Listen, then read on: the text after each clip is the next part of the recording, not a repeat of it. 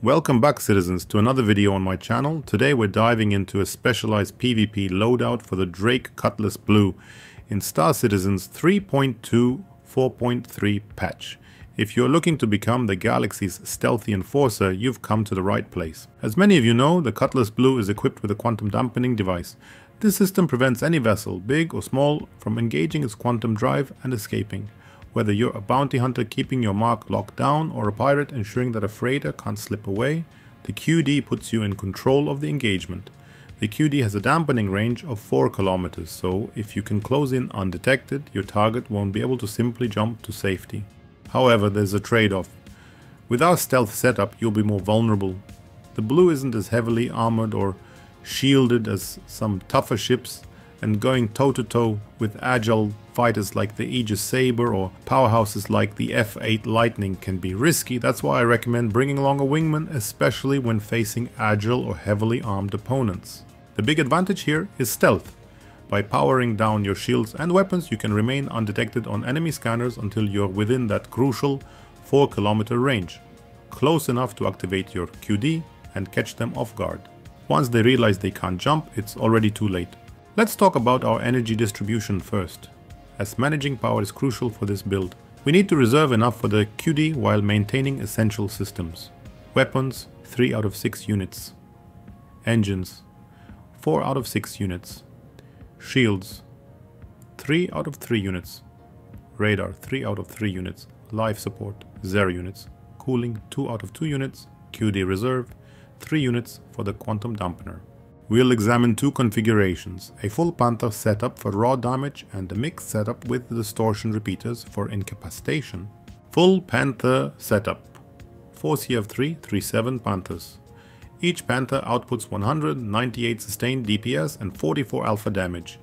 With 4 Panthers firing, you get 792 sustained DPS and 176 alpha damage in total. This is enough firepower to quickly pressure your target before they can react. Incapacitation is set up, 2 CEF 337 Panthers, plus 2 DR XJ 3 distortion repeaters. Each Panther outputs 188 sustained DPS and 44 alpha damage, while each distortion repeater outputs 183 sustained DPS and 58 alpha damage. With 2 Panthers and 2 distortions firing, you get 742 sustained DPS and 204 alpha damage.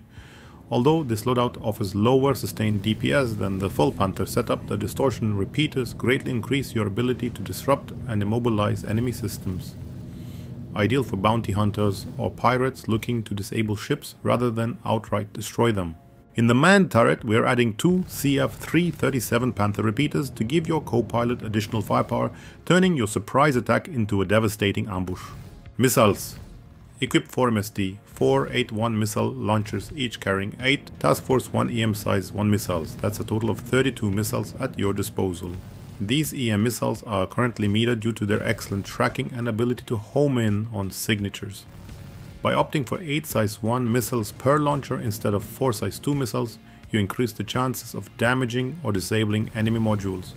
Altogether, these 32 EM missiles deal a combined 52,921 damage. Shield. We're running a Hull 2 competition grade B shield, offering 6,170 health points and a regeneration rate of 251 health points per second. Power plant. The Eclipse Stealth grade A. That power plant provides 8 power, keeping our signature low while ensuring there's enough energy for shields and weapons once we switch them back on. Cooler. The Nightfall Stealth Grade A. Cooler helps manage temperatures and emissions, aiding in remaining undetected until we choose to engage. Leave the other cooler slot empty. Quantum Drive. The Spicular Stealth Grade A. Quantum Drive ensures rapid, discreet travel. Move into position swiftly without lighting up every scanner in the system. There you have it, folks. Your comprehensive guide to a stealth-focused PvP meta loadout for the Drake Cutlass Blue in 3.2 4.3. With this setup, you're not a heavy brawler, but the invisible predator lurking in the darkness, ready to strike before the enemy even knows you're there.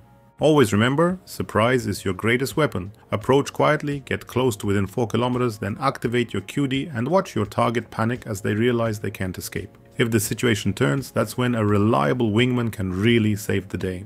If you found this guide helpful, a like would mean a lot. It shows I'm on the right track.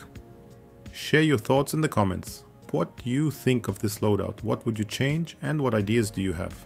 Let's get a conversation going. And if you don't want to miss out on more tips, tricks and tactics, hit that subscribe button so you'll always stay one step ahead in the verse. Or better yet, fly stealthy. See you in the verse.